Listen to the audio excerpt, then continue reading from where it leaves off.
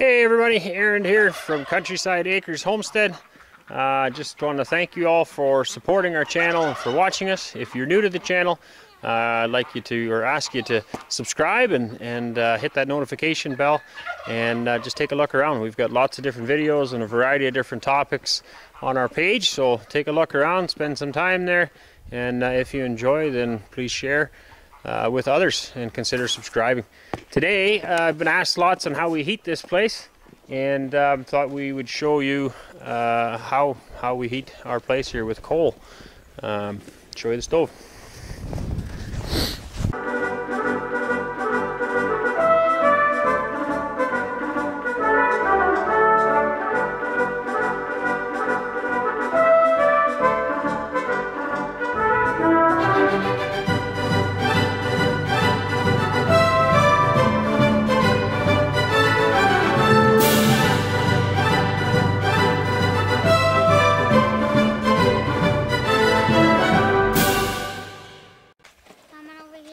You gonna look at the puppies in the barn? Puppies, puppies, everywhere's puppies, hey? Gonna play with them? If you can get in there, there you go. Okay, so this is our coal stove.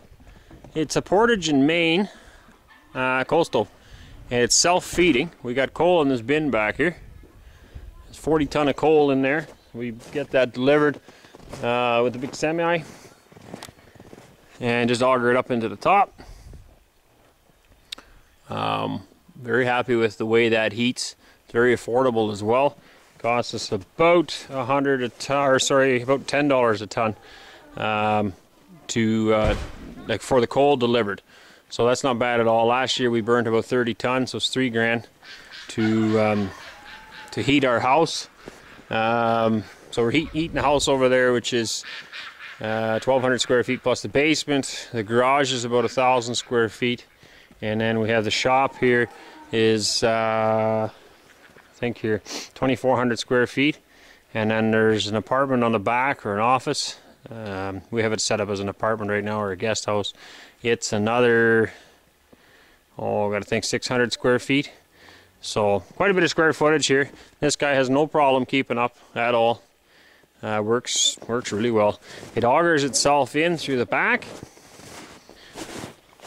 The coal's in this bin. We built this box around here because we were having some trouble when the temperature goes up and down. It's done that a lot this year. It's been kind of moving around on us, and it causes us a bit of condensation in there and freezes up when it gets cold again. So on a warmer day, it seems to, for whatever reason, it warms up enough that it gets wet in there, and then when it gets cold, it freezes up. So I tried building this around here to help that a little bit. I have been told that if I cut a groove in here to let some of the heat escape, it could be backfeeding from the stove itself, some of that heat and going up in the tube, and then going up in the tube, or up into the bin here. And this would just act like a giant chimney. So if I cut a slot in here and let some of that heat escape, one guy told me that might be something to try out. And I haven't got around to that, but definitely looking into it. So here's a coal just in the bin, and you can see here even some of these pieces are froze together right now. Like that piece and that piece, those are stuck, they're frozen. So when it warms up, that kind of lets go, and it has a tendency to freeze up in a big block. But yeah, not everybody has that issue. Another guy I talked to, he feeds from his 40-ton bin into a small bin. And he feeds from his 40-ton bin into a small bin. He does that once a week, and so the small bin just holds enough for a week, and then he never has any issues with it freezing up when he's using it, because he frees it up from when it's coming out of the big bin. So that would be another option as well. We moved it over here when we built the barn this year. It used to sit on the other side of the barn, and yeah, maybe next year we could consider putting something in between here.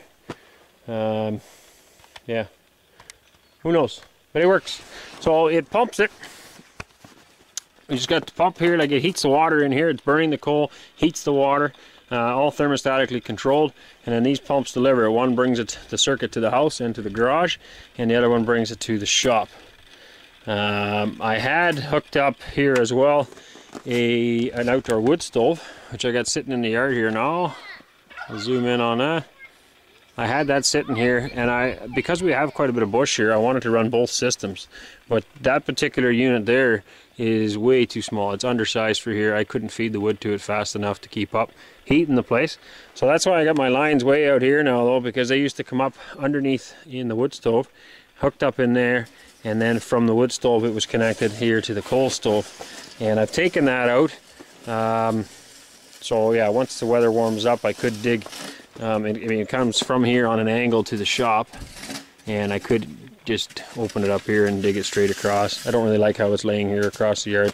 I tried to insulate it a little bit, but I'm sure it's still a lot of heat loss going on in there. So anyway, fan in the back, blows in. Whenever it requires heat, when the thermostat's telling it to kick on, this auger starts, feeds in, and that right away also turns this guy, which is the ash removal. There's another auger in the bottom. I'll show you from the inside, and it releases or removes the ashes from the bottom of the stove, dumps them out on the pile out here, and brings coal in through the top onto the stoker plate, and then this fan here blows in there to make it burn. So here's the ashes. It just comes out here and self dumps outside. All we got to do is take the tractor bucket and shovel this up. So I mean, for a while we just kind of dump it onto a pile here, and every now and again I bring the tractor up, shovel it in, and dump it. Inside, you can see in there, yeah. So this whole plate turns around. This, as it's feeding coal in, this guy spins around, and he'll push these little tabs across, and that makes this whole plate turn around in circles and spreads the coal out evenly all around. And the fan actually blows up through the center, the same place as the coal, and I mean that gets cooking hot. I wouldn't even be able to stand here this close when I got the door open. It's so hot. Very efficient heating. I really like it. I'd never actually heard of a coal stove prior to this. Yeah, the only disadvantage, I guess, it would be nice to burn wood here as well, having the bush that we have. And I thought about building a grate that I could lay in here around this, and then I could still throw logs in, but never have done that yet. We looked into it briefly. Somebody told me it has to be very thick metal in order to take the heat from the coal, so just haven't got that far. Up in the top, it's probably filthy. This needs to be cleaned out once in a while. So the smoke goes up the back here, up through that side. I don't know if you can see there's a baffle in the middle. There you go. There's the baffle. But it comes up through this side and then around the other side, and there's water all around that as well yet.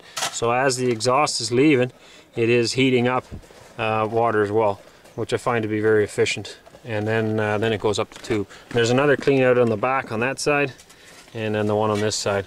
And apparently I need to clean that out again. I like to clean it at least once a week, get it all out. You get a lot of this fly ash just kind of builds up in here and down in here. So, and then over here is the controls for it all. I'm not going to begin to pretend I know what half of this stuff in here is, but it's quite the control box. I do know I had trouble with this guy. I thought it had quit, and it just doesn't like the cold. When it's really cold and you leave the door open too long, he don't work anymore. So I ended up driving an hour and a half to Prince Albert to go pick up a new one of these, because they told me it was broke. If it's doing what I said it was doing, then it must be busted. So I went and picked up a new one. They're not cheap. I don't remember the price now offhand, but I picked up a new one and brought it here, and I forget what it was doing. It was doing something funny too, so I put the old one in again, and it worked. And I thought, well, that's bizarre. So I ended up, at least they let me return the other one, which worked out good. And added a bunch of different parts and different settings. Here I can change the settings. This is actually the exact same as my milk cooler was when we had the dairy farm. So I can change the temperature on that to whatever I want. I'll just do that for interest's sake right now so it kicks on. So this is turning now. It'll be dropping some ashes out. I don't know if you can see them falling here. There you go. And now this is blowing. And it's kicking up a fire here. So we'll wait for that to really get good and hot. It all takes time. You can see it's getting a little warmer. And so that coal is just feeding in, like I said, from the bin back here. And it feeds it in. Maybe be able to see it moving a little bit sometimes. Nothing right now, but it's grabbing it from there, going up through this tube, and in. You can hear that fan running now, blowing in there. You're getting a pretty good sized flame.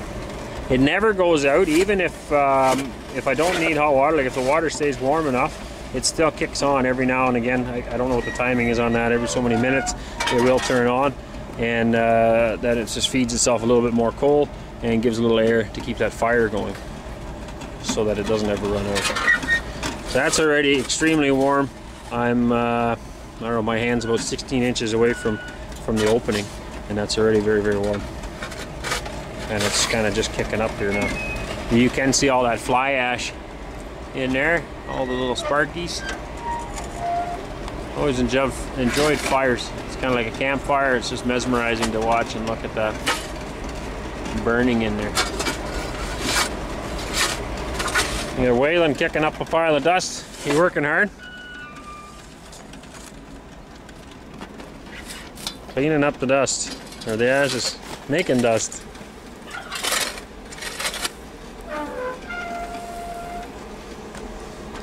It's the boys' job. They do chores in the morning and clean up here, make sure the stove's going.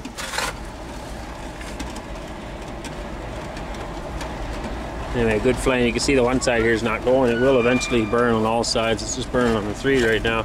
There's a bunch of ash here that's going to knock off, and you can see how it turns around. And that's also how the ash falls off. So as the coal comes up the center, this guy spins around, and the ashes knock off the sides, and they fall down in the holes. Oh, that's too warm over there. They fall down in there, and then that auger, let me get a, there you go. That auger pulls all the ashes out. Very slick system.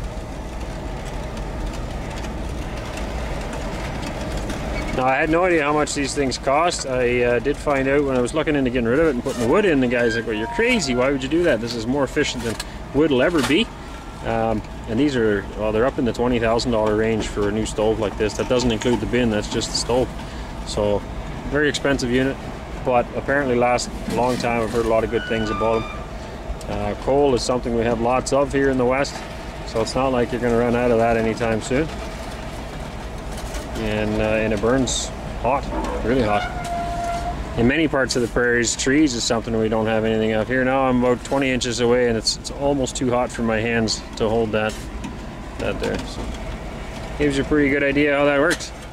And I'll show you the chimney, so you can see inside here how hot that's burning, right? All the flames. I mean, there's lots of fire there. And I look at that chimney, there's no smoke. On a very cold day, you'll see steam coming out of there, but very rarely do you ever see smoke, and that's because it's burning so efficiently.